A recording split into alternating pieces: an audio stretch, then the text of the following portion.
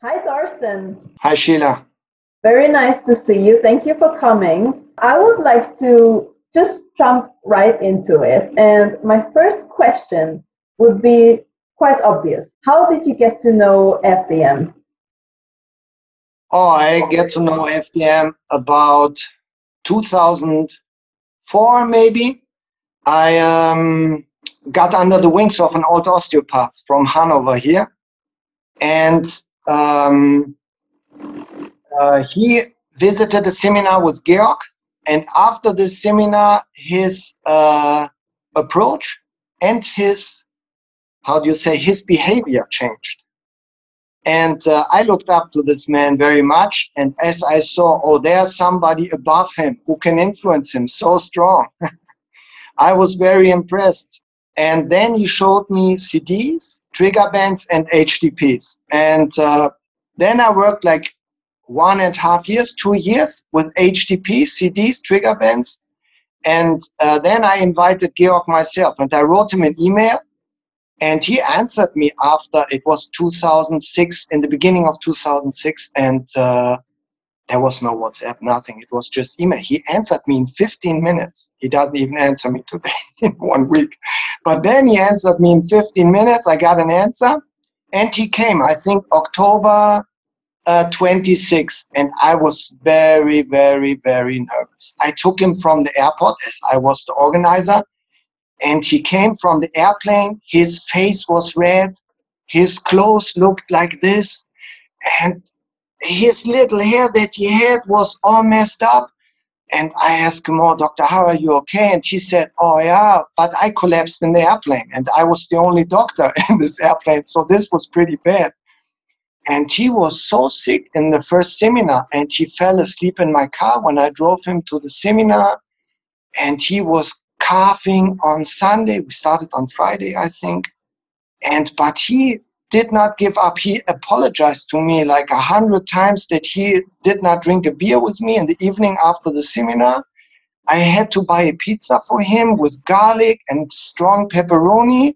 He just took this pizza in his room, which I organized for him, and then I took him the next morning, and it was very impressive. And he finished until Sunday, and he even invited Christian Stein. He's a doctor from Hanover who did a study, and this was a very, very impressive seminar for me. And then I invited him a second time, and then he invited me to his clinic, and I went sometime to his clinic. I slept in his house, and so I got a connection to him and to FDM. Are you an entrepreneur now? How do you work? Yes, I'm working in a clinic with some colleagues. Some do FDM. Everybody works for himself, but we are in a big clinic with like 7, 8 people. And you are an FDM instructor as well. How did it come to your life? Why did you start? Oh, actually, I have to say that my FDM life was very much influenced by Georg Hara. I have to say that my first impression, my first seminar was not so nice, actually. Yes, I was the organizer. It started quite bizarre. But when I came home in the evening, then I was very much ashamed of myself. I have to tell you, many people who visit FDM seminars, they always say, oh, it changed my life. It was so good. For me, it was not so good because I came from osteopathy school, and Georg, everything what he told and what he did in the seminar sounded so logic to me. And he just told me in this first seminar, you are allowed to think for yourself. And so I was very, very, very ashamed of myself that I didn't allow myself to think for myself. So my first feeling was really not so good after the first seminar. And then he asked me to be his assistant in the seminars. And then for long years, I assisted in his seminars. And I just like this kind of sharing this in the seminars, because we go around, we show people, we help them. And this was a lot of fun to me. And it was also a dedication. As Georg gave something to me, it was a dedication for me to give it back to other people and just to make it possible for other people to hear and learn about this. And this was actually the main reason. There may be some more little reason, but this was the main reason for me to start to teach. That's so cool. Every person I ask about FDM, they talk about this kind of thankfulness that they feel, and they want to give back. They see FDM as a gift, or first as a gift, not only as a burden, and they want to give it back. They want to give it to other people as well. So I can really see it in you as well. It's so nice. And I also heard that you took this passion with you to Iran. Can you tell me something about that? Yes, it started in 2017-18. We had many more instructors in Europe, and I saw that the groups get smaller and smaller, and we had so many seminars, and I thought, we have so many instructors in Europe, and there are so many countries where we don't have FDM. And in Hanover, where I live here in northern Germany, we have a lot of Iranian people. I don't know why, actually. And I have a lot of Iranian patients, and I always felt some connection to these people. I don't know why either. And then I just wrote an email to the University of Tehran, and they answered me after a short amount of times. It was a very, very friendly conversation. And then in May 28, we started the first seminar, and I was just impressed by this country, by the mentality, and I was 48 at that time, and it was really how do you say, a new impulse in my life compared to other seminars I give here. That's so cool. And since then, how often do you do seminars in Iran? Oh, I think I went there now 5 or 6 times, and we did now some module 1s and module 2s, and now we wanted to do the module 3. And yeah, I think I went there 5, 6 times. And I have to tell actually that the physiotherapy is a study. It's not like in Germany, like private schools. It's an official university study. And they get master and bachelor degrees there and PhDs. And so there are already some PhD students. They make studies about FDM. And they push the FDM. And this made me very happy too. Yeah, and after the seminars now, I stayed some days longer, and we even had the work groups for FDM. So we saw patients in the School of Rehabilitation of the Tehran University, and it was so cool. Many of the old students came, the new students came, and we just watched patients together. We exchanged, and it was very, very nice. This mentality of hospitality that we have, especially in Iran, you know, it's very unusual for us because I'm socialized here. I lived all my life in Germany, and I'm socialized with the people around me in this country that everything you do for another, you do for money. Our exchange is money. That's our tool. But in Iran, it's not like this. People do a lot of things for you without money, without even wanting money for it. You will shame them if you give them money. They don't do it for free, but the payment that they have is they are happy that you are happy. If they see you are happy with this, you make them happy. It's a different form of payment, you know. This was unusual for me, very much, and it opened my horizon too. And I think this is also one of the factors, hopefully, in FDM. If we exchange more in the world, we will learn more for each other. We will learn more to open our horizon by seeing the way we were educated, the way we live. It's not the only way in this world. There are many, many more ways. Yeah, you can lead your life. You can cooperate with others. You can communicate with other people and live together.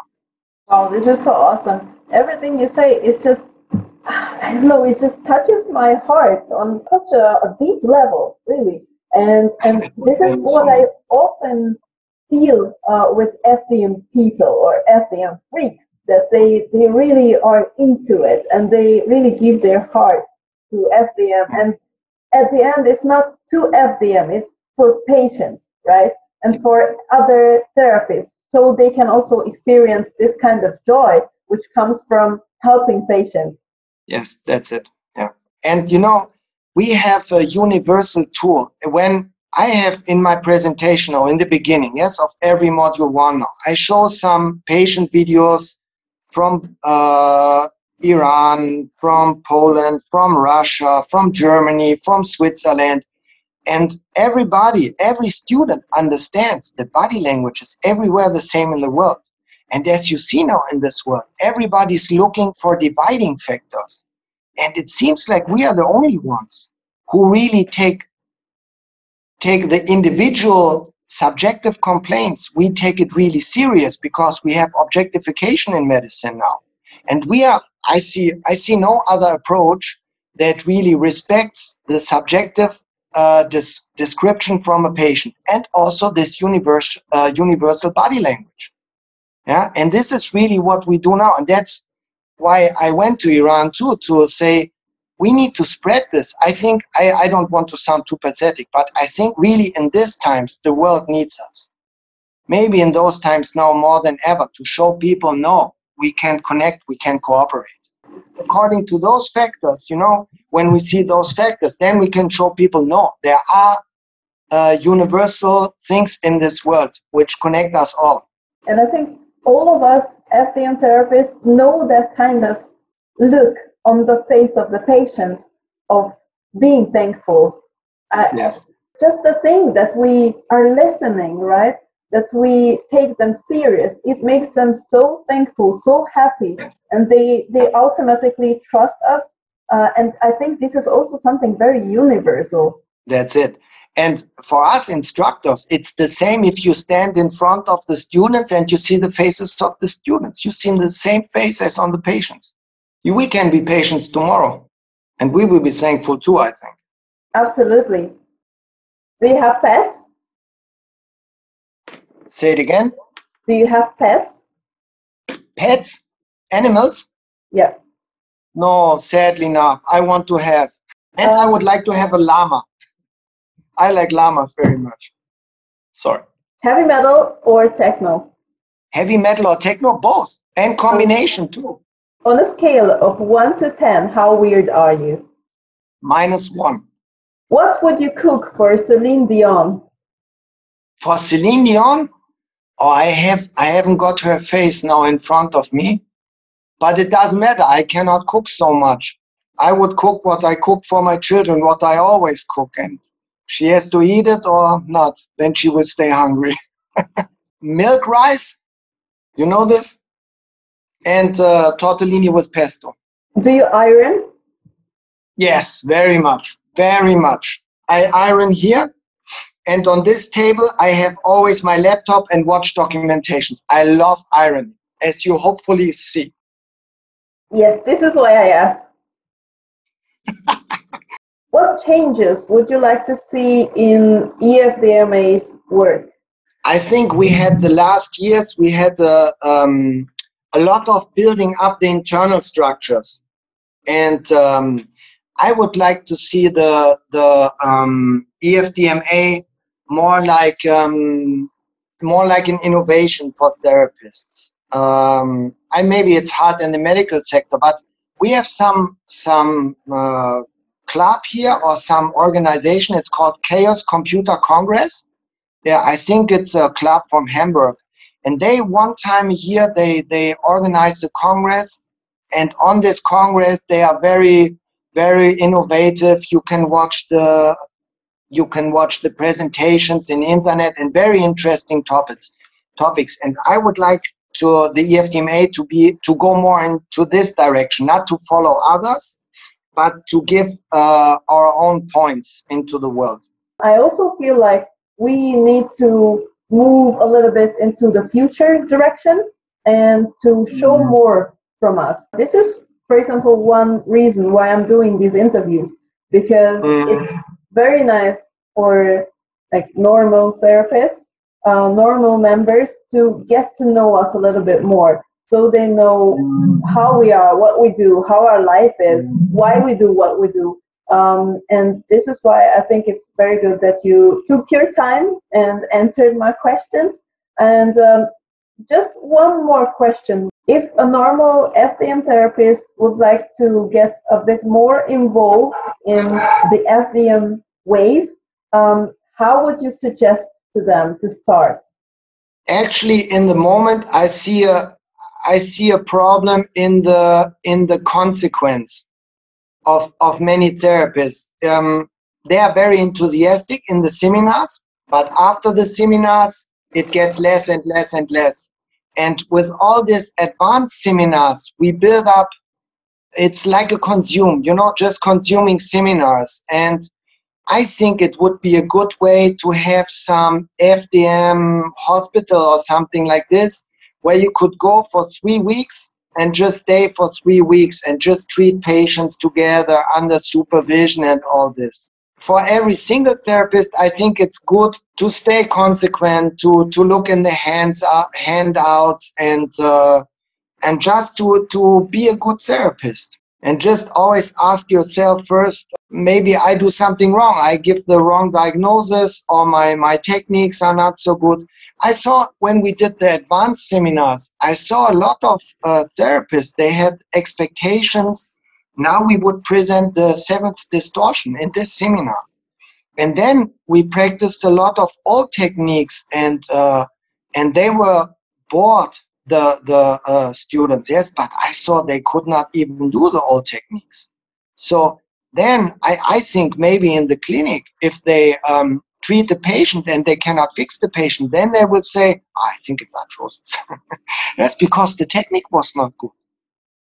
Yeah, and this is what I see. And maybe we should change the structure. It's a little contact. We have only 12 days together now with the students, and then we lose each other, and everybody goes back into his clinic and just does his thing. And I now give my phone number to a lot of students, and I see also after the seminars, a lot of them send me some patient videos, and I do some screenshots, and I give them some hints, and I ask them to give me feedback. But this becomes less and less and less after the seminars. Yeah. And I think we need to find a way to stay in contact better and to share this together. And also, not that the instructors are here and the normal student is here. Yeah, we need to at some point, we need to develop this together. Let me thank you for coming. This interview was touching, it was motivating, it was fun. Thank you so much, and I'll talk to you later. Okay, thank you, Sheila. Bye-bye.